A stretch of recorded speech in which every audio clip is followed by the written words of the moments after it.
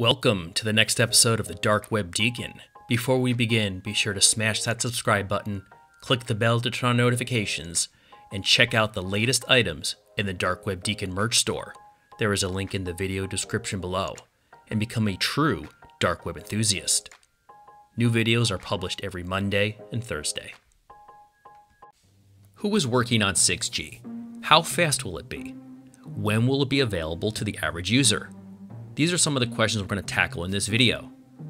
With 5G networks still being deployed around the world in many areas of the globe, also still using 4G and even 3G networks, 6G is obviously several years away, but the details and test results of the technology are beginning to emerge.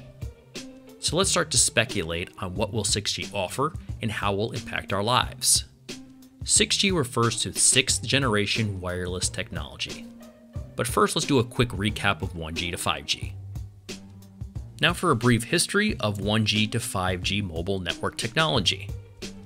In the 1980s, we started with first generation or 1G, and it provided basic analog voice communication for mobile networks. Then in the 1990s came second generation.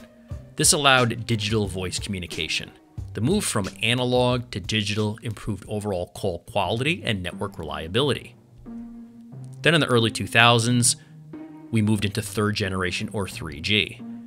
This not only delivered better voice communication, but also mobile data communication, laying the groundwork for future mobile apps. Then in 2010 came 4G. This delivered mobile broadband. This allowed for the explosion of mobile apps across smartphones and also the ability to stream content. And now, currently, we are in a 5th generation or 5G transition in the 2020s.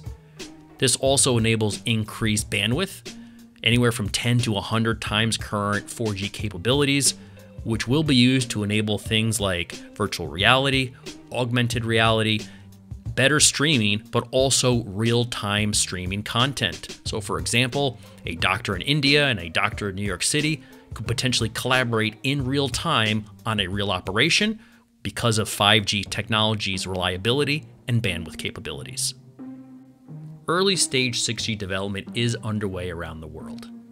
The FCC took the first steps of opening up terahertz wave spectrum, frequencies between 95 gigahertz and 3 terahertz, citing that it will, quote, expedite the deployment of new services in the spectrum above 95 gigahertz. Keep in mind, currently, 5G is in the 600 megahertz range to 40 gigahertz range. 6G will be several times more powerful than 5G without a doubt. For simplicity's sake, the higher the hertz, the faster and more bandwidth and more data that can be transferred. And with every new generation, the latency of communication is lowered. Latency refers to the delay, for example, you experience when you click on a movie to start streaming. When will 6G come out? It's been typical for a new mobile network standard to take the spotlight every decade or so. That means that 6G networks will roll out sometime around 2030, or at least that's what most telecom companies will be running 6G trials, and when we'll see phone manufacturers start to tease 6G capable phones. How fast will 6G be? Well, there's no telling right now. But even with 5G, we're seeing speeds of up to 1 gigabits per second in ideal circumstances. 6G will absolutely top that. How much is still an open question. We may see several hundred gigabits per second speeds, and even ranges in the terabytes are possible. Samsung Electronics claims they have tested some basic 6G technology already and have been able to track it at rates of 50 times faster than that of 5G. So who is actively working on 6G currently? Well, there's several players. In 2018, universities in Finland announced the funding of their 6G flagship program to research materials, antennas, software, and more that will be required to launch 6G. 6G research began at Virginia Tech in the United States with companies like Samsung and LG. Japan is planning on launching 6G by 2030. ATIS launched the Next Generation Alliance in late 2020 to aid North America's advancement towards 6G and beyond. Members include Verizon, T-Mobile, AT&T, Microsoft, Samsung, Facebook, Apple, Google, Ericsson, Nokia, Qualcomm, and others.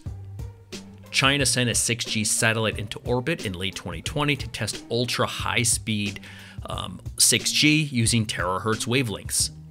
Apple began looking for engineers in early 2021 to develop 6G. Also in South Korea, the Ministry of Science and ICT held a 6G strategy meeting in mid-2021. And finally, India's Ministry for Communication say that the country could develop 6G technology by 2024. So all over the world, the high-tech countries are heavily invested in 6G technology. What are the 6G benefits? Anyone that uses network connections right now will definitely see improvements in overall speed, quality, and reliability with 6G networks. I believe 6G will be a key foundational need and driver for virtual reality, augmented reality, and for the future metaverse to take hold. Whether you think a Ready Player One type metaverse is good for society, we can leave for another time. 6G will also make connection anywhere a reality, put AI at your fingertips, allow intelligent interconnected robots working in factories, allow for vehicle-to-vehicle communications, and much, much more. Also, as we've seen in the past with 3G, 4G, and 5G, as the capacity of networks increase, so do its applications. This will cause an amazing effect where new products and services can be built to utilize 6G's bandwidth and other improvement features to their fullest extent. So what are some of the issues with 6G? Like we're seeing now with 5G networks being extremely localized due to the inherent limits of millimeter waves, the same problem will be seen in 6G networks. For example, the range of terahertz radiation is around 10 meters, which is much too short for significant 6G coverage. So we can't be installing 6G towers every 10 minutes around the world. It's not feasible.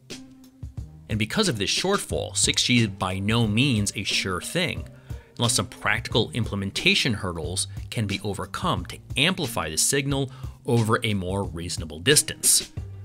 Unless the cell companies around the world decide to make us all human cell towers somehow, bouncing signals off each other.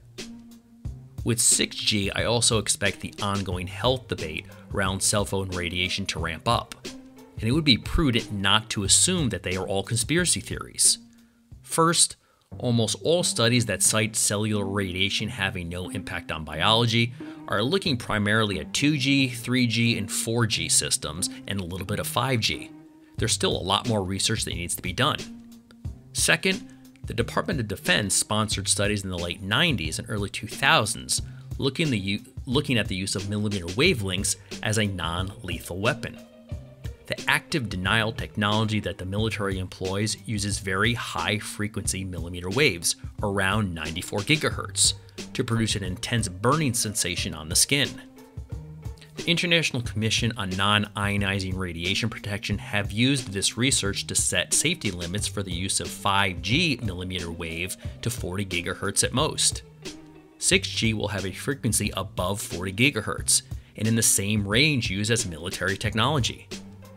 6G is still in the non-ionizing spectrum, but we are closer to the ionizing spectrum than we have ever been before.